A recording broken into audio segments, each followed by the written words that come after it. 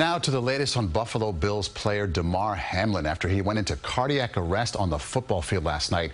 Right now, he is still in intensive care, listed in critical condition. We have team coverage on this as well, from how it could have happened to what comes next. Let's begin with CBS 2's Kevin Rincon, who talked to doctors about how incredibly rare this is. Bills defensive back Damar Hamlin suffered a rare form of cardiac arrest. It's very unlikely that he had something wrong with his heart to predispose him to having this happen. What happened was instead the result of some incredibly bad timing. Hamlin was hit with the tackle that stopped his heart. That could only happen in a 20-millisecond window. Soon after he collapsed, first responders wasted no time getting an ambulance onto the field. The best thing that could have happened for him is to have chest compressions right away.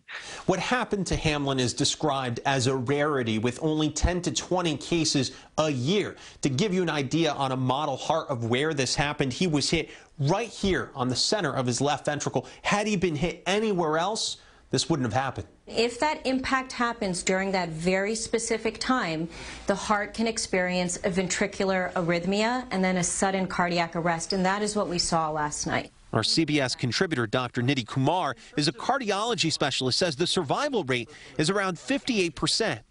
Preparing for something like this, that's mandatory in the NFL. Every team has to have a plan. Dr. Matthew Martinez is a consultant for the New York Jets.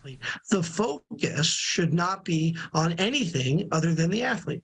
He praised the Cincinnati staff for their quick action during Monday night's game.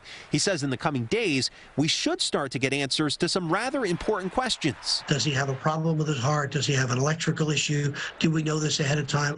And then over the next couple of days, he will hopefully wake up and we'll assess brain function, and then we'll have a better idea of how this is going to unfold for him long term. For now, he remains at the ICU at the University of Cincinnati Medical Center as the family of Damar Hamlin ask for prayer in this dark hour and continued support, which has been pouring in from across the globe. In East Brunswick, New Jersey, Kevin Rincon, CBS 2 News.